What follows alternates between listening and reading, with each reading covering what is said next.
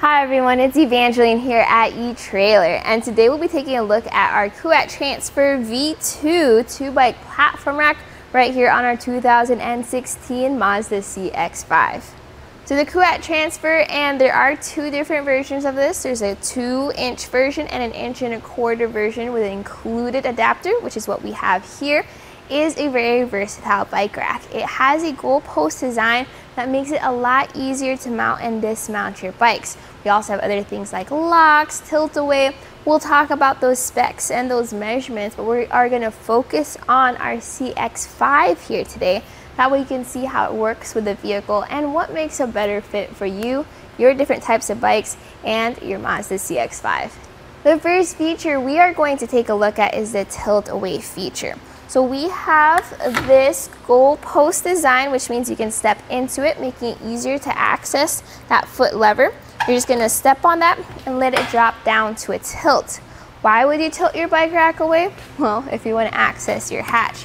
So as you can see here, when we open up our hatch, there's a lot of clearance between our pedals, our handlebars, allowing us to get into there and grab whatever we need. So whether it's our waters, our helmets, let's say our backpacks, we can grab them real quick without having to take the bikes off.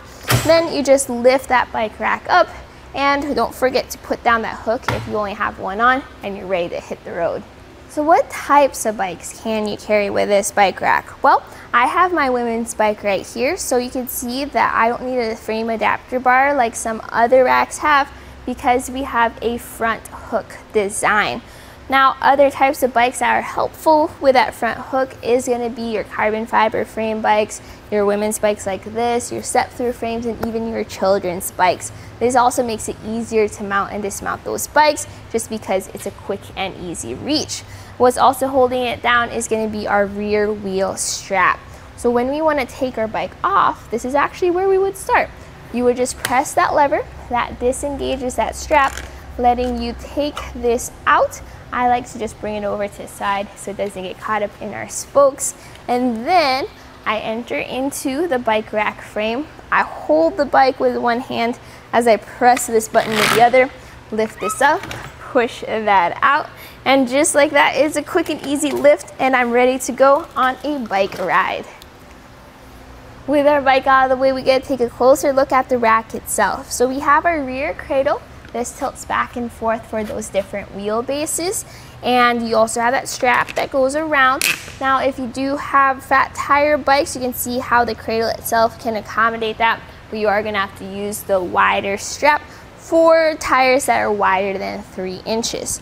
Your front wheel cradle has the same grooves. This also has the ability to adapt for those different wheelbases, just using the tools included with your rack. Then you have your front hook, and I like pretty much any bike rack that has a front hook, again, because of the versatility. Now, when you are folding that front hook away, just remember to just hold it on the outside. That way, it doesn't take up space inside of your goalpost design and just shows it off a little bit better. Now, the Kuat Transfer is probably the longer bike rack for the options that Kuat offers. So if you are backing into your garage or parking into a tight spot, you are going to have to think about the measurement from the bumper to the end of the rack of 36 inches or 3 feet exactly. So your Mazda CX-5 is already a compact SUV. It doesn't really take up much space, so it's nice to know that you do have a lot of room to work with.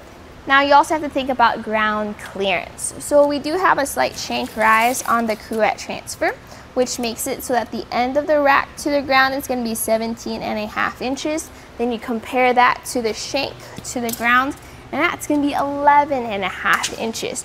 So that way your bikes are sitting higher up off the ground.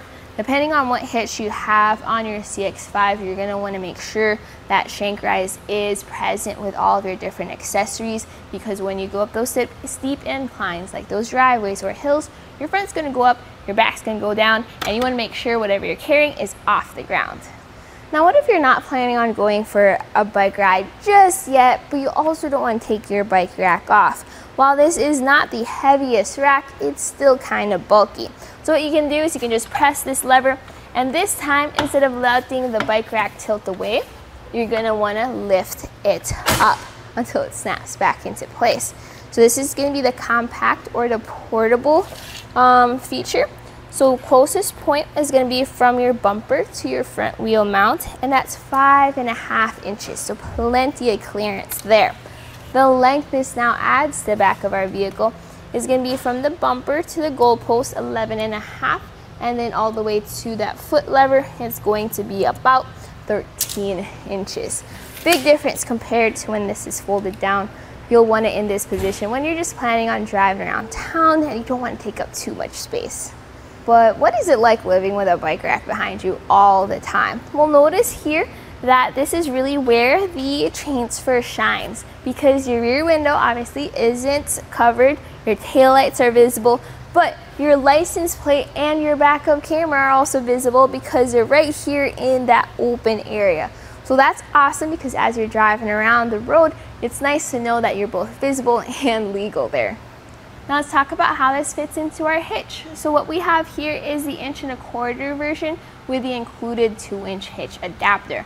I personally highly recommend getting the 2-inch version if you can, because that one has the ability to add on to the bike rack, and then you can carry around 4 bikes. Now the 1.25" is gonna have 40-pound weight capacity per bike. The 2-inch is gonna have more weight capacity for your heavier electric bikes. It fits right in with the included adapter. We have a hitch pin, and you are gonna have a clip at the end.